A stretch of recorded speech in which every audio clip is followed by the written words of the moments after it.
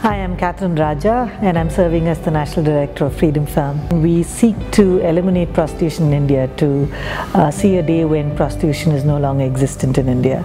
And we've taken the three-pronged approach to achieve our mission, and we rescue young girls who've been sold into prostitution at a very young age and remove them from the place of prostitution, take them to a safe area, provide them with all the rehabilitative care that they need, and also ensure that justice is served.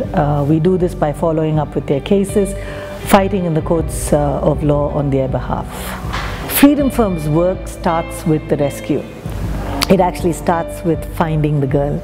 So we have investigators, young men who are committed to the Lord, committed to this work, and who really have a heart for bringing young ones out, place their lives on risk, go into these areas, go as decoy customers, look for minors.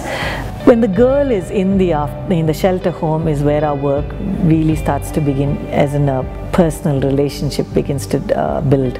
We do group therapies and art therapy, counseling, individual counseling, group counseling. We try and understand what their strengths are, what they would like to see for their future, help them build a dream.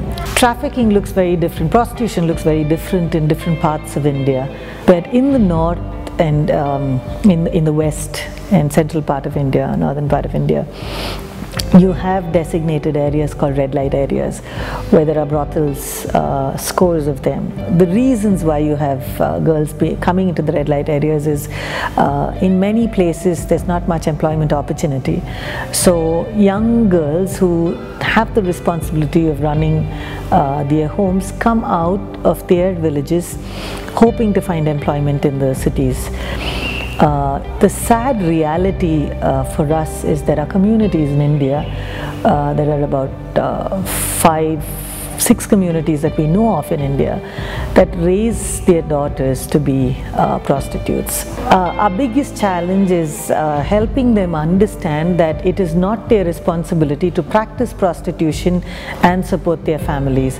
So in that, giving them an option of income, of earning, makes a lot of difference, The goal of our interventions when they are in their aftercare home is the day they are released, they're able to make the right choices. Whether it's about a life partner, whether it's about what they do with their lives, where they live, every single decision we'd like them to make right decisions, and so that's the objective of the interventions that we do there. Please pray for our investigators as they go into the red light area day in and out, that they're able to overcome temptation, because they're really walking right into temptation. Pray for our social workers, that as they speak to the girls, there is change, and we know the work is begun because we've begun sowing, and we also know that sometimes we'd never see the result, but for just strength for them to hold on to that trust. Pray for our justice work. We want to see more convictions.